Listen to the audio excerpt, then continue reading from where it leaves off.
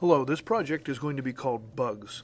It's a project where you're going to learn how to do several things, and your end product will look something similar to what you see here. So to begin with, we have Adobe Illustrator open.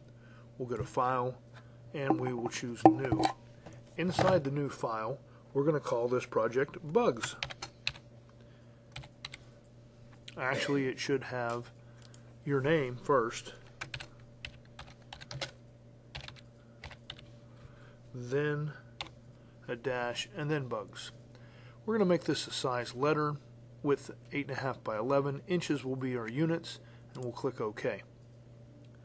To start with, we'll come over to our rectangle tool, and we're going to choose the ellipse. Our stroke is black, our fill is white. We're going to start out by making the head. Using the circle tool also, we're going to make a second circle. This one's going to be an oval. This will be the body. I'll move this body right over the circle. Now I'm going to make a few more circles. This is going to be layer 1. And that's where we'll call this bug.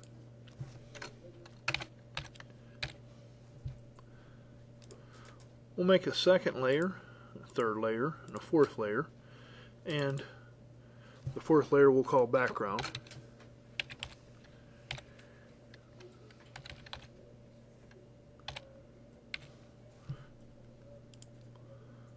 We're going to make another layer. We'll call this one sun.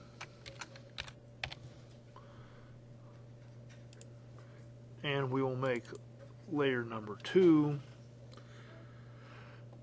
Oh, when we get to that, I'll decide to name it. But for right now, we'll just have these 3. I'll move the background all the way to the background. I'll move the sun right in front of the background.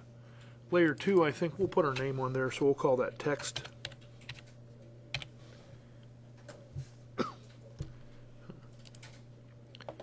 And sun will go somewhere in between. The sun is going to go right there. The text will be on the top, and the bug will be next. We're going to be in the bug layer as we work. Now, at this point, we're going to look at the oval tool again. I'm going to zoom in so you can see this. I'm pressing the Control plus so that you can see a little bit better on the screen. I'll choose and I'll make a circle. I'll hold the Shift key down to make it proportional.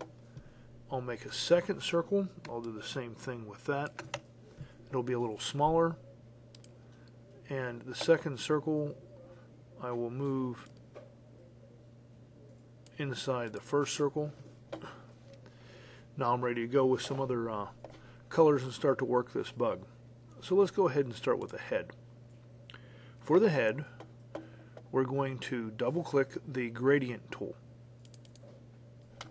On the gradient tool, we'll choose the gradient that's here.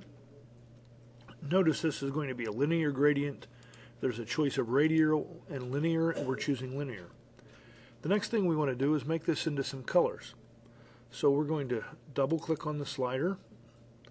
We'll choose, we can mix or we can go with a palette. I'll go with a palette, and my palette color I'm going to choose will be a light green. On the other side, I'll also put that light green. I'm going to add an extra one by clicking right below this bar, and this one will be a darker green. This isn't on top, so I will select it.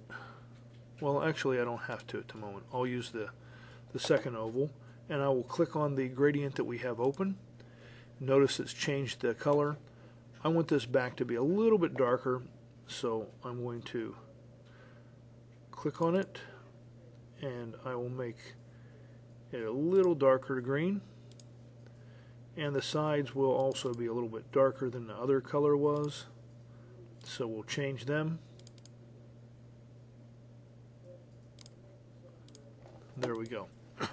Now we have our body and our head. Let's work on our eye.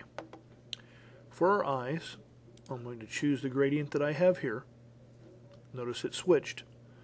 I'm going over to this circle, and I'm going to click the gradient. It's also changed. For the center, I want this to be black, so I'm going to change to black. I want to duplicate this eye, so there's two. I'll hold the Alt key down. I'll bring it over to where it's just touching. Looks like I got an extra eye.